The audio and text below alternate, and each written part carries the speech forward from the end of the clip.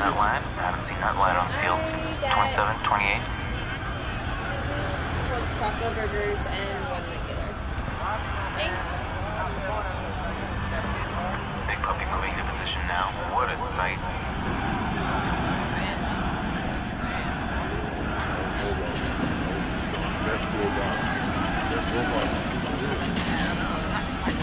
Big puppy measures in at 9 meters tall, making him one of the large of the old guard. Armed today with a hemp sheet armor. Don't see many of those.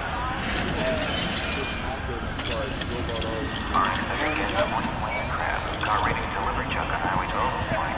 Now it's famous, big fella. Thank you. That's what the old car were made for, so let's see how this plays out. What an unfortunate turn of events for the life.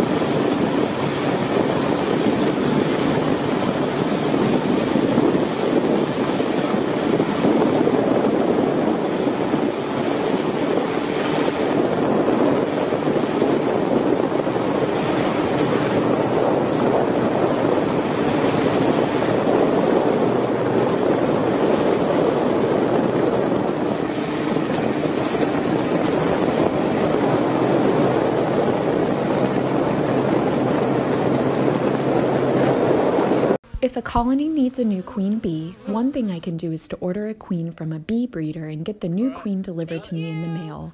The queen arrives in a little cage with her attendant bees and a bit of candy for food.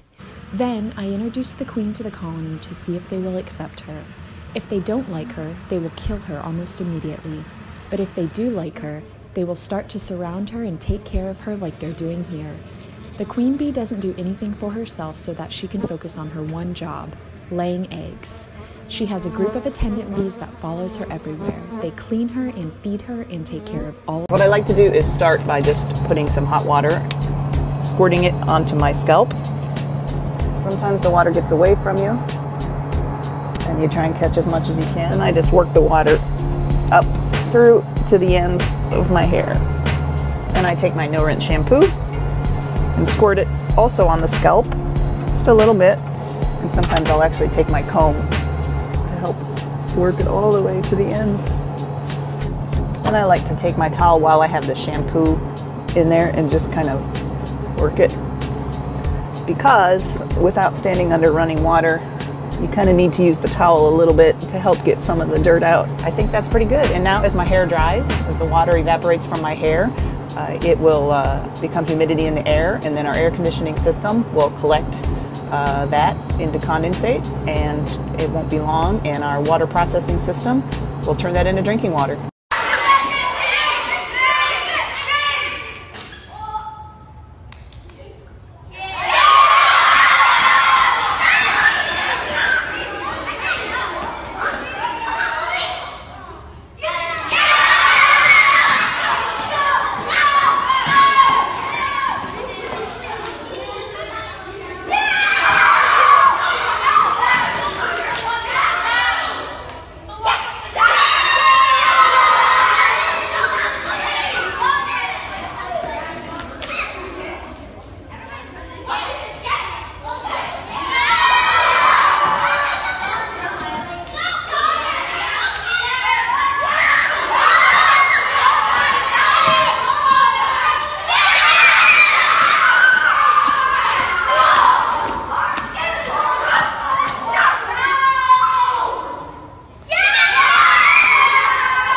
This is just regular Earth gravity. You can see I have pretty good traction. If I get going too fast, then I can start skidding.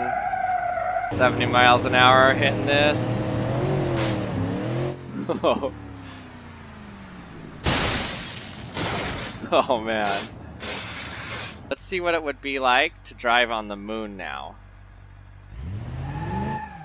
The first thing you'll notice is look how much harder it is to get any traction. Can barely turn or do anything. See what it does on the moon.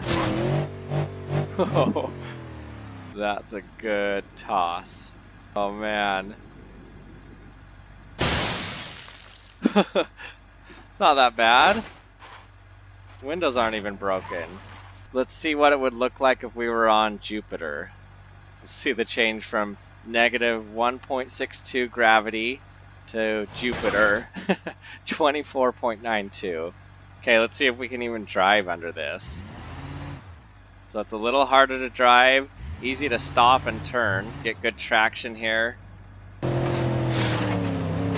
I can't even get any air at all. Oh man. Okay, let's try a jump. Here we go.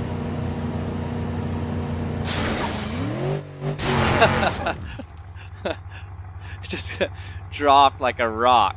I should say a rock on Jupiter. Let's up the ante a little bit and go for the sun.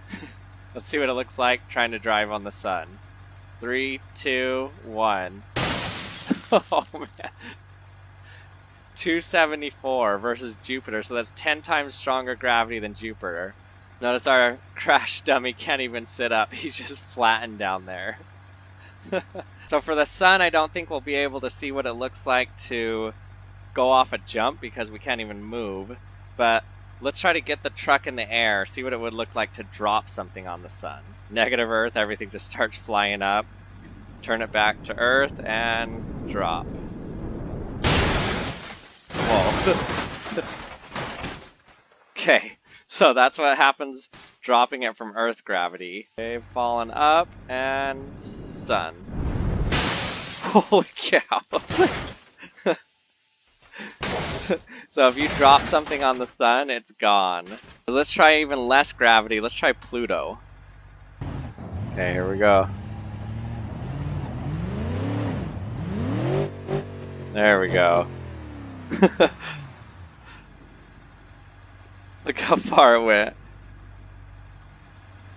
Okay, see how much damage it does when it hits the ground. So the weight is so much less than on Earth. It shouldn't be that bad. Oh, especially if it lands on the wheels.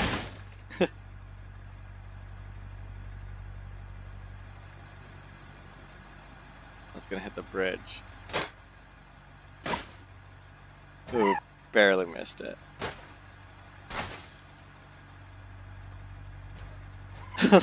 There's like no damage whatsoever to it.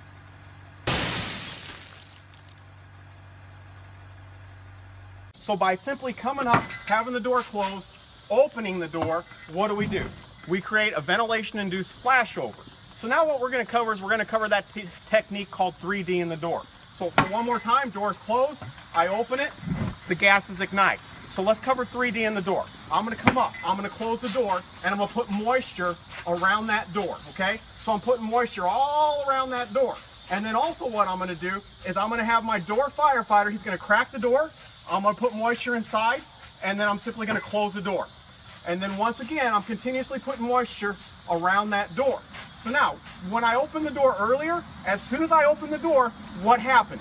The fire gases ignited. We had a ventilation-induced flashover to where now the gases are going to ignite. But you can see how drastically we slow the environment down by putting moisture around the door and putting a little bit of moisture inside. 一万次悲伤，依然会有追。